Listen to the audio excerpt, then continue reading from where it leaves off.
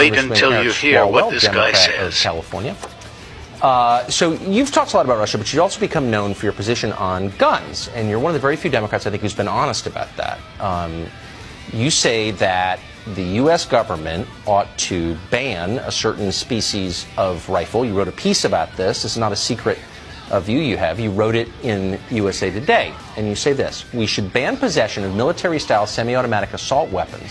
We should buy back such weapons from all who choose to abide by the law, and we should criminally prosecute any who choose to defy it by keeping their weapons. So we should confiscate this entire class of firearms. What do you think would happen if the federal government tried to do that? Well, Tucker, did you read the op-ed? I did. I just quoted from it extensively. Yeah, I'm not calling for a confiscation. What I'm saying is we should invest in a buyback, that we should restrict any weapons that aren't bought back to gun clubs, hunting clubs, shooting ranges, keep them there where it's safe and not on our streets.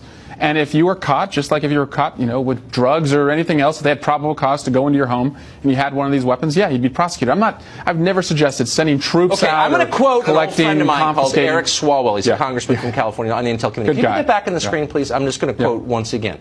And we should buy back those weapons, and I'm quoting, criminally prosecute any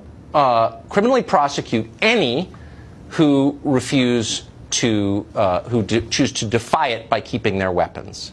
So you're going to prosecute people who don't give up their weapons. That's gun confiscation. If they're caught with them, yeah. We're not sending troops. We're not sending troops door to door. So, but what do you think? What do you think would happen? I mean, do you think, because of course the overwhelming majority of those people are law-abiding, have committed no crime, have no plans to commit a crime. You would instantly turn them into felons. Do you think that you would have a civil war? Are you worried about that? What do you think will happen if we do nothing? You think more kids will be killed? I'm not. You think more concerts will be shut up? More churches will lose parishioners? I'm not arguing on behalf of doing nothing. I'm critiquing your very specific suggestion for what we. And you're a lawmaker, so this is meaningful what you said. And I trust the American people are law-abiding, that their weapons could be bought back, or keep them at a gun club. You don't have to give it up. But what if you want to keep them in your home and you've done nothing wrong? You haven't hurt anybody, and now you just made them into felons. Yeah, no, there's no troop roundup here, Tucker. No, but you just made them into felons. You just said that in the piece. Look, I'm not making this up, but you wrote that. So what do you think? Like, if I'm a gun owner and I have one of the weapons that you say should be banned, and I don't feel like bringing it to a gun club, I feel like keeping it in my bedroom closet. I don't think you're giving the American people enough credit that they'd be law-abiding and that they would obey you. Well, no, or else they'd be criminally prosecuted. No, I'm suggesting we have a conversation in Congress and pass a ban like this. They would be obeying the law. Would you apply, as written by you? Yeah, it'd have to be passed by. Would you apply these standards to yourself and your fellow members of Congress? Absolutely. Okay, so not cops though. I don't think cops should be outgunned. So your bodyguards could have any kind of guns? I don't have bodyguards, Tucker. Yes, you do. I was there today. No, you have many bodyguards. I don't have bodyguards. There today. I don't personally have bodyguards. Oh, but you're surrounded by them. Yeah. You're surrounded by bodyguards that I pay for. And they're police officers. They're sworn. They're trained. They're there to protect you. And they shouldn't be outgunned. And that's the problem. I have two brothers who are cops. Hold on. My dad was a cop. They're outgunned right now. But your bodyguards would get to have any kind of gun they want to protect you, but I wouldn't have. I want them to protect me. I want them to protect the people who are getting shot up in the schools. But that's not. No, Capitol Police exists to protect you. No, this isn't about Capitol Police. Well, no, but it is, though. This is about the kids who are dying, Tucker. It's about me in and their my schools. They're afraid to go to school tomorrow. They hear a book drop. No, but hold on. They think a shooter's walking into the classroom. Don't they deserve to be protected? Yeah, they do. And so let's protect them.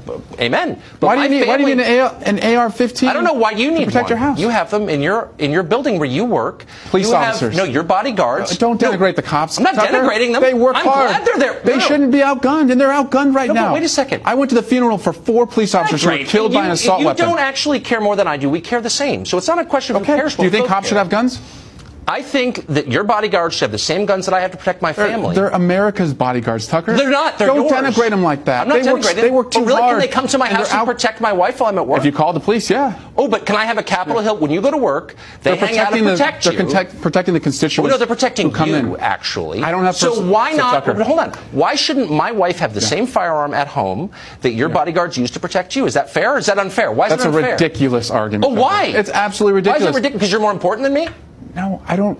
You are trying to. No, I'm asking a sincere question. Why should you get to protect yourself? Our cops should not be outgunned. Period. I'm talking not our cops. Our military shouldn't be outgunned. No, your cops, Period. Capitol Hill Police, have Why don't we just limit them to the same gun I can have at home? Why can't we have a real conversation about this? This is a real conversation. Why is it nonsense? You're putting your life above my family. You're calling cops bodyguards, and that's disrespectful to them. I'm not calling all cops bodyguards. Police Week was last week. They were all here in town honoring the fallen, and you're calling them bodyguards. No, I'm calling your bodyguards. My dad was a cop. He's not a bodyguard. No. He protects people. And that's ridiculous. Do members of Congress have bodyguards? I notice whenever I see... You're calling a cop a bodyguard, man? That is so disrespectful. They are. No. And they're sworn police officers. Pays for them. They I was in the Capitol and your today. Kids. No, they're in your our office. families. Can I get the same in my office? They shouldn't be outgunned. Taxpayers can pay for it? They shouldn't be outgunned. They're outgunned today. Can I ask a question? Yeah, go ahead. If I walk down the hallway in front of your office, you have officers there paid for by taxpayers. Great guys. I'm not attacking them, obviously, and I think they watch this channel. Attack. Thank you for that. They're not at all. I'm merely saying that you have better protection than I do. And you're saying that my family doesn't deserve to have a certain species of weapon. You get to decide what we can protect ourselves with, but you're not going to in any way take the ability to protect you away from the Capitol Hill Police. I'm saying that every police officer in America today is outgunned. For their safety and for the safety of the people they protect, we shouldn't have assault weapons. Right. You just don't want to apply the rules to yourself. I get it. I wouldn't either. You know what I mean? I care about protecting my family. Well, let's protect the kids first. That seems like the first place to start. My house. I agree. Thank you very much.